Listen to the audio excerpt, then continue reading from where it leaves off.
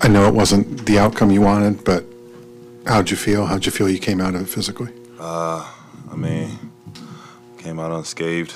I walked off the court healthy, happy.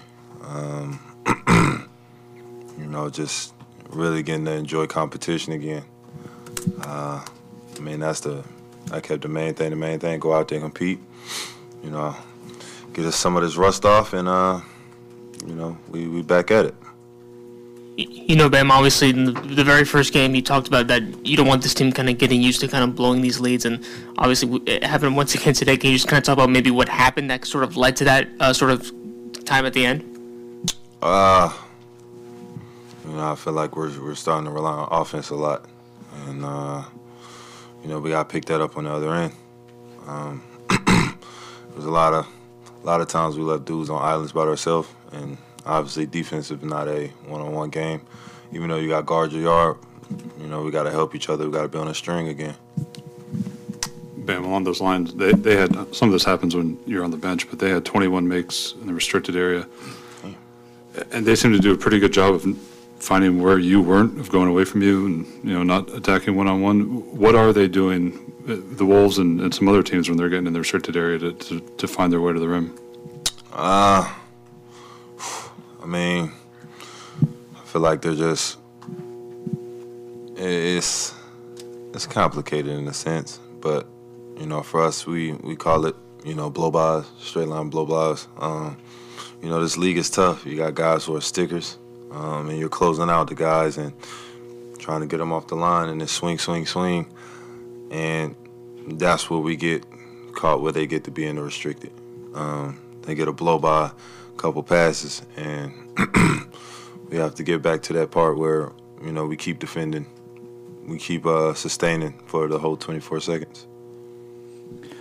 Bam, that hip thing had been lingering for a while, and then you decided, basically take some time off there. Can you just sort of describe what that is? Is it like a pain tolerance thing, or how much was it sort of limiting your movement? And did you feel any of that kind of stuff tonight? No, because I wouldn't have been out there. But pain tolerance.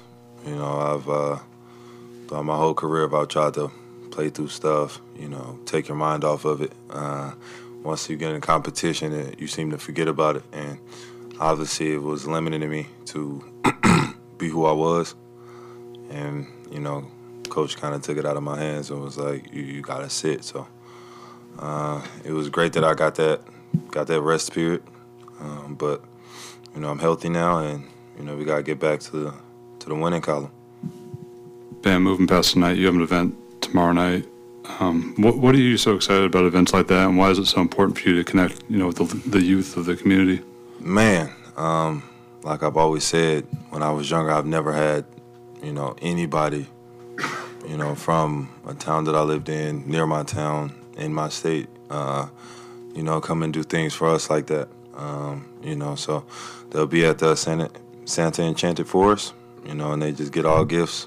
And it's really just to show them that people care about them, even though, they feel like they're down and out there. And those situations a lot of us in the league have been in, where some people need a figure for them to, I guess, you can look at, you can visually see, like, where they come from, and, ask them questions, understand that they've made it out of the same situation you in, and you have a chance.